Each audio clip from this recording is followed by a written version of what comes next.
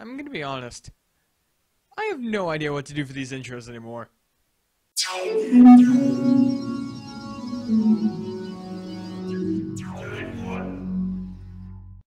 Hey guys, Team81 here, and welcome back to another episode of the Redstone Professor. As you can see, we're just inside this little alcove-ish thing. And if we run into the back here, well, we have a kind of decently empty room. In fact, both the rooms are oddly decently empty, which just makes a little bit no sense. But hold on, we do got a button back here. What's going on? Whoa! The heck?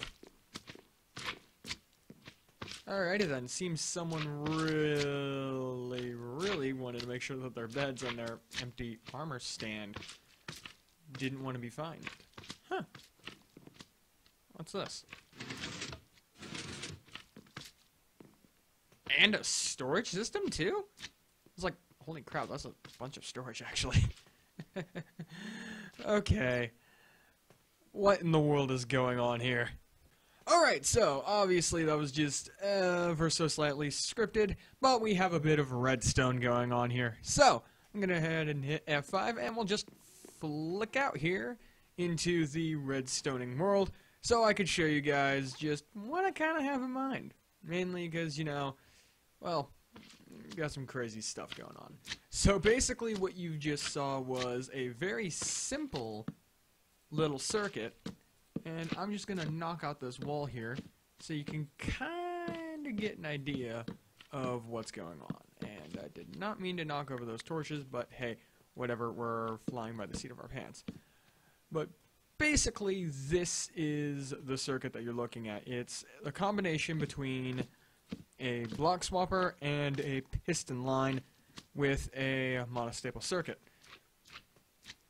So basically, you know, sorry, my voice is not the best today, but you hit the button, and it has to be a button, but it flicks over onto the circuit. The circuit changes over, so basically it hits this turns into a one tick goes through out of the repeater, hits this and ejects out the block or retracts the block, which will create the redstone signal for these guys. And the other thing that we have is the redstone line going down through here into this repeater for this input.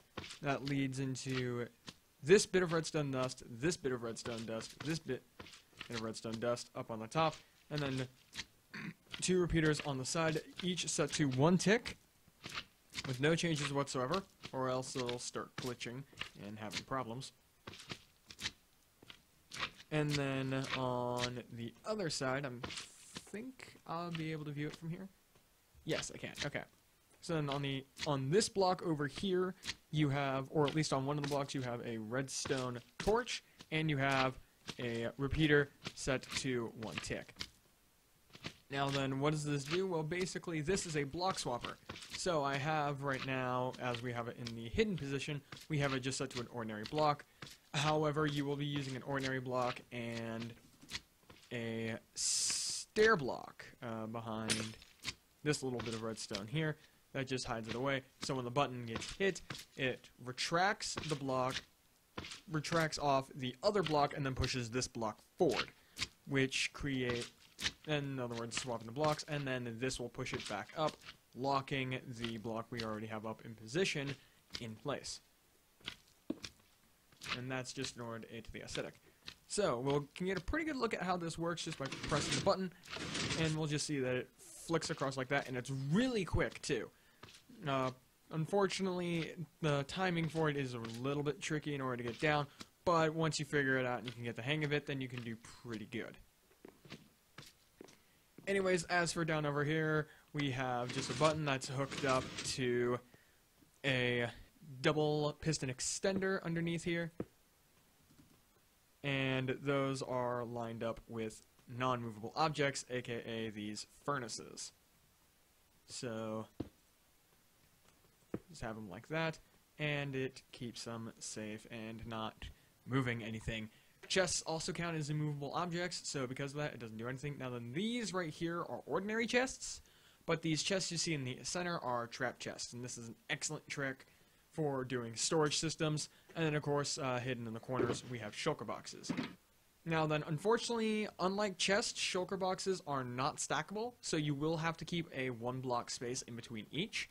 And if you want to be able to make sure that you can access these tops, you're going to want to have half slabs instead of blocks so that you'll be able to use them.